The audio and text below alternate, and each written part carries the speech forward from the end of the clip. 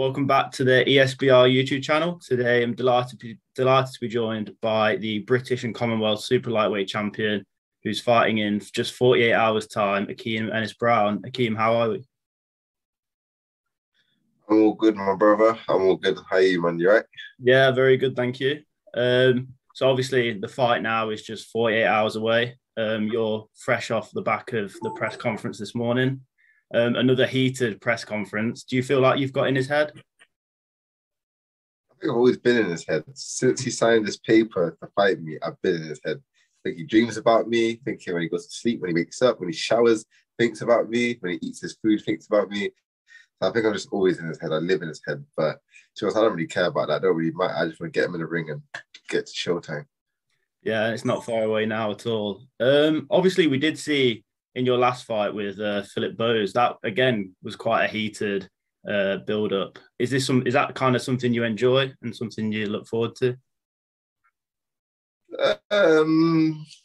Yeah and no. Like for me, it's not always planned, but it's a case of I think it's more better when there's like a bit of need or something, kind of, I guess, because we're all fighting for something. Like it's a career-changing thing for all of us. You know what I mean? Make or break. Mm-hmm. So tension's always going to be high, but for me, it's not personal. You know what I mean? It's not personal. It's just a job. It's just business, and as long as I can have fun doing my job, then I'm a happy man. Something that kind of surprised me when this fight got announced, that this was a kind of a voluntary defense. What was it about the Sam Maxwell fight that attracted you to the fight? That's a challenge, isn't it? It's a challenge that some people think I can't do. See, a lot of people say, like, you know what, this is a fight you'll walk through, it's easy, not that, oh, this and that, la da da. Then trust me, I wouldn't even care about him. I was thinking, forget it. We want to find a harder challenge. But for me, that I get off of challenges or get off of the fact that people say I can't do something, and I love proving people wrong. So, yeah, that's what made me want to take this fight and add another name to my ever-growing resume of fighters what people said I couldn't beat, but ended up beating. Do you feel like that's kind of the story of your career so far? I know in the Chris Jenkins fight, even the Philip Bowes fight last year, people were kind of putting you as like the underdog and talking maybe you can't do it. Is that something kind of you thrive under? Yeah, it's cool, I guess. I don't, to be honest, I like it in a way that way, but I don't really care now because it's more so now just proving it to myself, and I'm proving to myself how good I am. So if Sam Maxwell is going to be a great fighter or a good fighter that these people will say, then it just makes me a greater fighter the way I plan to go beat it. Yeah, and as I said previously, there has been quite a few harsh words in the build-up. But what do you think is Sam Maxwell's biggest strength? No, he's not, like, that's what I'm saying. It's not even a factor of his biggest strength. No, I never said he's a bad fighter. I think he's a good fighter. I just don't think he's as good as me. What's his strengths? It don't really matter. None of it's going to help him when he's in there with me. So it doesn't really matter what strengths he thinks he's got or hasn't got. I just know what strengths I have and what I'm good at and what I'm going to do. And that's all really matters. And that's the thing, the difference in it. Like, he's thinking about me and talking about me and this is what I can do and or can't do, whatever. I want to talk about what he can do or can't do. I just already spoke about what I can do because I know that's all that matters. Come fight now, I'm going to show it. What do you think? What do you see in his game that you feel like you can really take advantage of? Everything. It's the fact that I'm just a better fighter all around. That's the main thing what I'm going to take advantage of. And it's literally that, like, you're going to get outclassed. You know what I mean? There's no one point what can I do? Game plan this. It's just literally, I'm the better fighter. I'm just such a better fighter. Not that I'm saying blow my own trumpet, like I'm a great fighter. I just mean I'm better than him, and now I'm going to go show it. There's levels to this, and I don't think people really who know boxing really understand the levels. So for me to educate the boxing world now. Obviously, this fight was meant to have happened months ago, and unfortunately had to pull out with an injury. How is your fitness now? Are you fully fit going into this fight? 100% more fit than I ever was back then. I think everything happens for a reason. So I think as much as I was annoyed and disappointed of the fight back in March, I look back on it now, yeah, from God, I think it was a blessing from him. So I thank God for happening in a way because I'm only a bit older, wiser, stronger, faster, fit, as you say, better in all departments. And that only allows me to now go on a better performance than I would have put back on then. I still would have beaten back then, but I think I'm going to beat him even better now. Obviously, Ben Field stepped in to face Maxwell in that fight. Did you actually watch that fight live? What did you make of his performance in that fight? Yeah, I watched it. For me, I'm same with like everybody else, didn't it? It weren't the really best performance, but I don't really think much of it a case because styles makes fights, I guess. Could have been style, could have been the occasion, could have been anything. Like, I've had fights where I fight lower people than I have my best performances. So, as me as a professional fighter who understands the game, I don't really look too much into that. And once he's in me, it's probably going to be a different fight. So that's all that matters. I know in the press conference today, he spoke about your power and how he doesn't feel like you have the power to kind of threaten him. What do you have to say to that? Same thing I said to everybody else: stand in front of me, let me bang you, and then punish you. I see if I have no power. And like, come on. The truth is, yeah, like there's no one boxer, regardless of 100 knockouts, one knockout, no knockout, whatever. There's not one boxer in the sport that can't generate enough power to knock someone out or hurt somebody. And to be honest, if you look at what I've done achieved, I don't think a fighter like me could have achieved that without any power. So they say, as my opponents, as one of the toughest opponents who try to walk through me if I have any power. But it don't matter. I'm not here to prove to no one else do I have power or not. I'm here to get the wins and W's and progress my career to the next stage. Yeah, I think that's a really good answer. I think we saw that with Michael McKinson the other week on the Matchroom card, where people have been saying he has no power, but does it matter if you keep getting that win? Like at the end of the day, that's all that matters, doesn't it? So obviously you've been out of the ring for 11 months.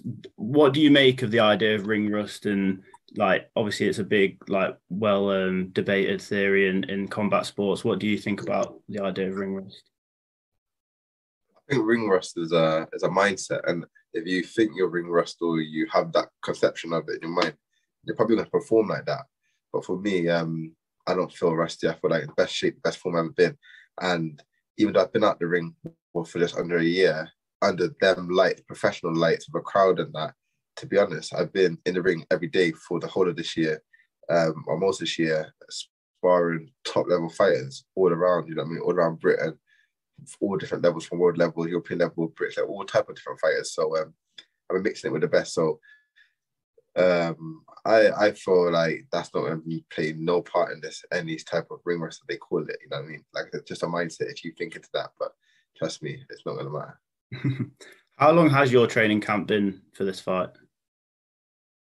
Too long, bro. Too long. Like, I've had probably like, I don't know, I've had 3 camps for this fight now. You know what I mean? Like 3 on and off camps, and been on and off in the gym non-stop anyway. Like from January I started training for the March camp. Obviously got injured, had a bit of time off, and then once I was recovered, started training for, I think we got a date for April, June, July, all them different dates. So I was just staying ready when there was no confirmed dates. I just stayed ready for them, and then moving on from there. Then here we are now. So I just had to, I basically missed all of 2021, really truly. I had no chance to celebrate, chill, vibes. I've been out partying, clubbing in like how long? I ain't eaten the best food in a little while. So yeah, it's been a long time. But as much as it's a bit has its annoyances, I think that's gonna, once again, like I said, I think it's all part of God's plan for a reason for me to be in the best shape right now. And come Saturday. Do you think that time away has kind of helped your mindset and like your approach to this fight? Yeah, definitely. I would have not thought of that at the time or before, but I started to look at things a lot differently now. Especially because I've handled setbacks and fights getting called off and stuff, so I've kind of matured to that too.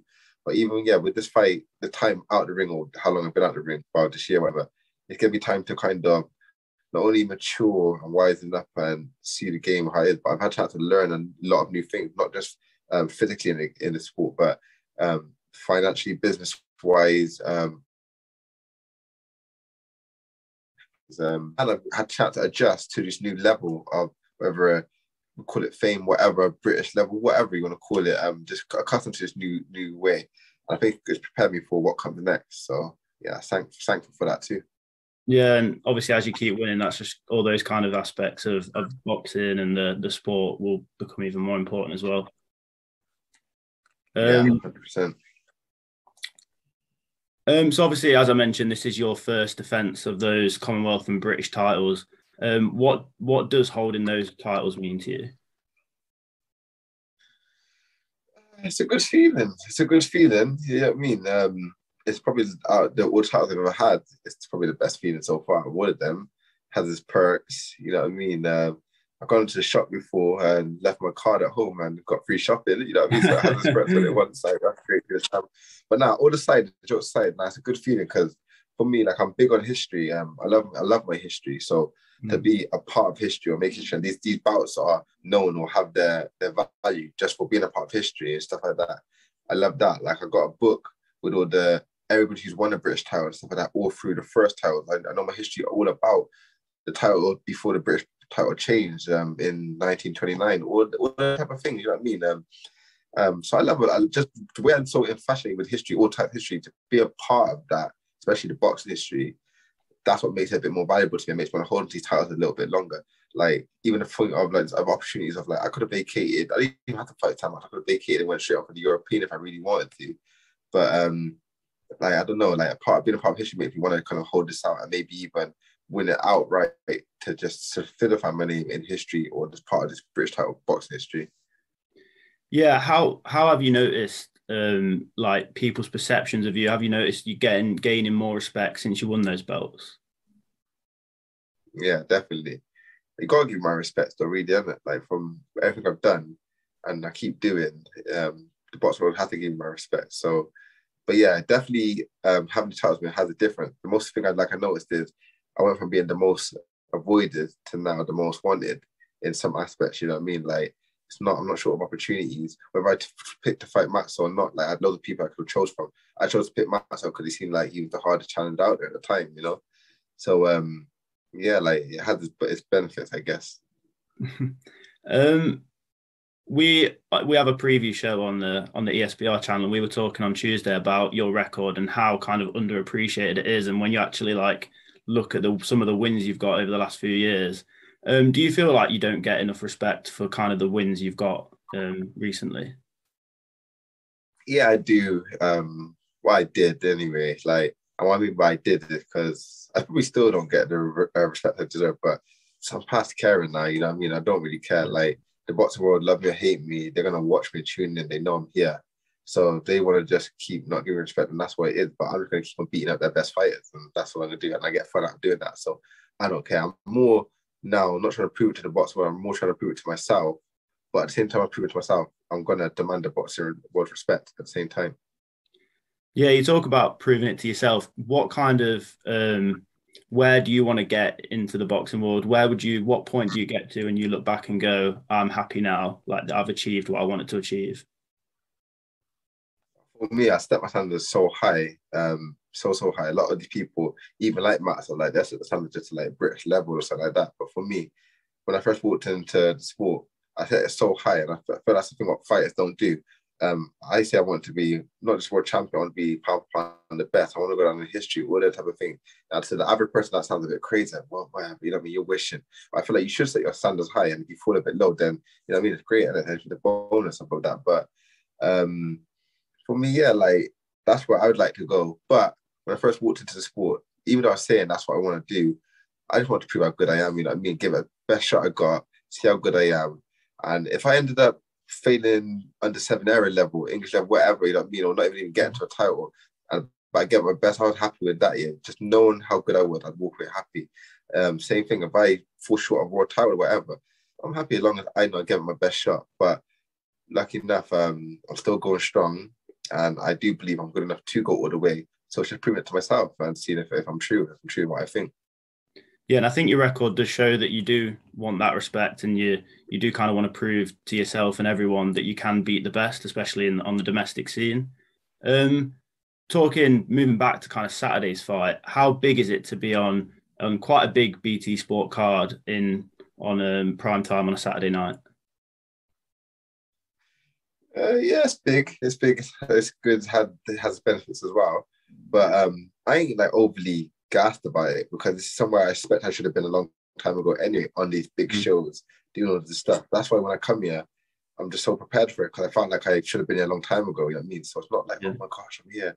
I mean, it's nothing to me really. But at the same time, it beats being on the small shows, isn't it? So yeah, I'm happy with that too. So But like I say, I'm here to beat Sam Maxwell and keep many more of these moments and nights coming. So, yeah. Yeah, and just finally, I don't really want to ask you about the typical what's next after Maxwell, but I just want to ask you about the kind of super lightweight division, because I think it is a really strong division domestically. What do you make of kind of the British scene at super lightweight? Yeah, no, even like it's not a case of what's next because I don't know past it, but yeah, I still look at what could be next. So I'm just happy that I'm gonna have some opportunities, whether it be the British, staying at British, into going down international route, going down the European route, whatever can get me to the world level. But domestically, super lightweight. Wow, I think once I beat Maxwell, there's kind of everybody except from anybody who's above me. And I look at the people above me, realistically, only really leaves people like Hara, Jack Catchell, Josh Taylor, really. They're the only real people. Lewis Richardson, since losing, I don't really feel above me.